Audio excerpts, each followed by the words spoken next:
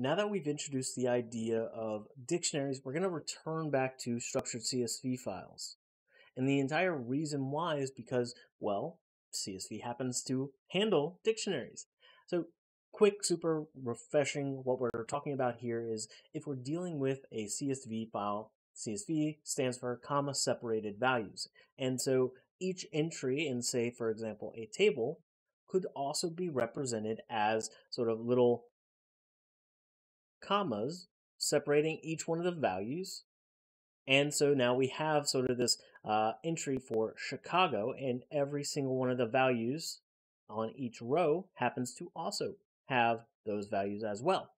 And once again, we also introduced in our last module the idea of the CSV module. It handles all of the CSV files, very similar to some of the different libraries that we've seen. Their job is to look at CSVs and process them. And it does this by simply using something like csv.reader. Now, again, this is just going to process it as a CSV, and that is it.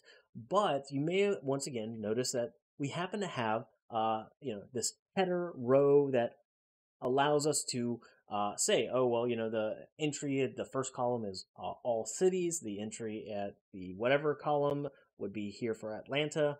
And when we're dealing with, say, for example, what's the word I'm looking for? When we're dealing for our case of just using reader, it treats everything as if it's just an entry. Well, more specifically, it would treat things as if they were in a list. So if I wanted to represent a particular column, I'd use line 4, so to speak. Maybe I don't want to do that. Maybe instead I want to say, oh, well, I do want to, I think that's, let's see, that's 0, 1, 2, 3, 4, yeah. Instead of using 4 and trying to, count out each one of them, maybe I can use a dictionary. And that's exactly what the DictReader will do. Now, instead of saying csv.reader, you just come in and say DictReader, and you still pass in our file just like we would normally do. But now instead of having to, if we were wanting to look for Atlanta, instead of doing something like line 4, we would go line, and we would use the header as our key. Atlanta.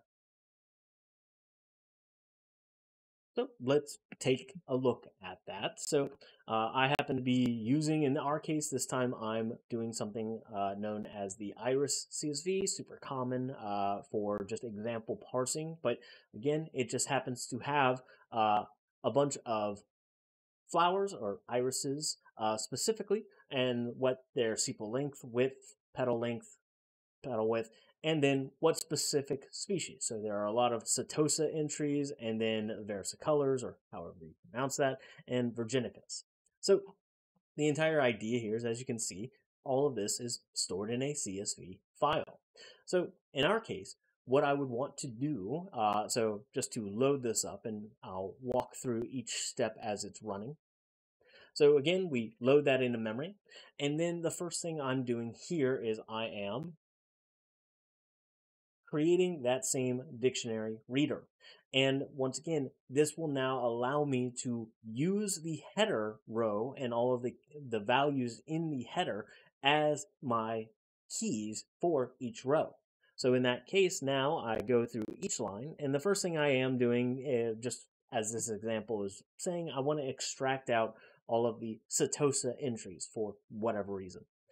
So if the line at species, so again, whatever is in the species column, so first one is Setosa, so a Setosa, if it equals our extracted species, if it equals Setosa, then do the following. In this case, take out all of the entries for that row, and I'm just storing them in, I'm converting them into a floating point because it'll still treat them like it's a string, and take them and give them small little short variable names. That way I can then add them to a contents file and then just print those contents. So the first 10 entries are just lists of lists. As you can see, the first entry, 5.1, 3.5, 1.4, 0.2.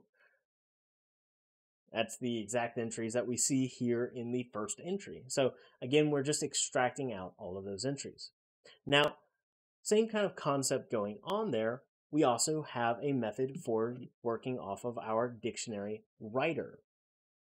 So the same kind of concept. We had a csv.writer that would allow us to go in, we specify the writer, we write all of our entries, sort of just in using write row. Well, guess what? Just like we had a dictionary reader, we have a dictionary writer.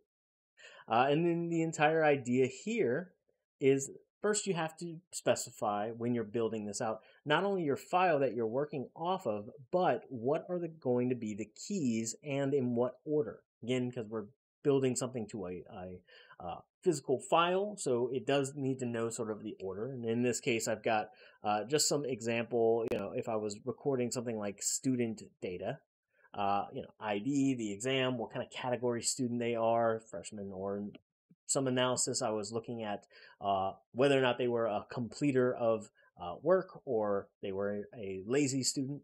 I'm not doing that to you, I swear.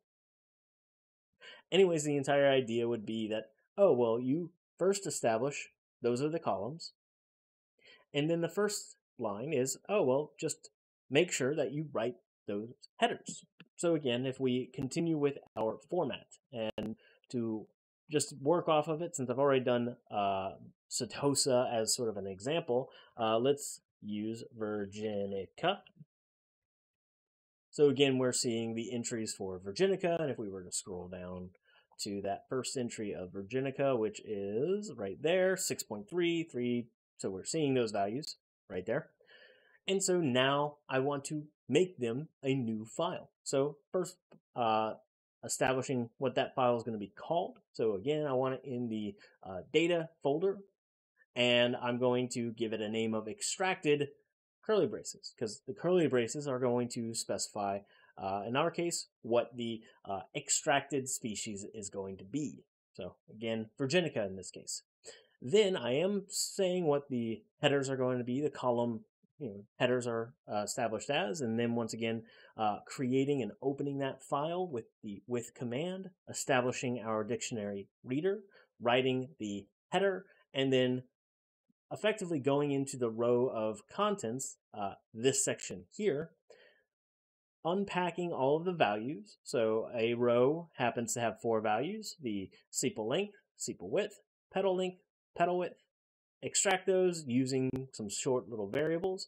And the point I'm making here in this little part is, again, we can build a dictionary and to write all of those values. And so if you happen to have a lot of values, you're building a very massive CSV file, it may be easier to just start with a small CSV or small dictionary or an empty dictionary, and then go in and add those entries in one by one.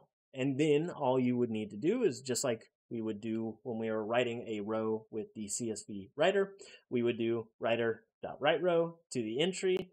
We take that, we run it, we get no errors. We take a look over in data, and there's that extracted Virginica that we were just talking about. And there's all of our entries written to a CSV file.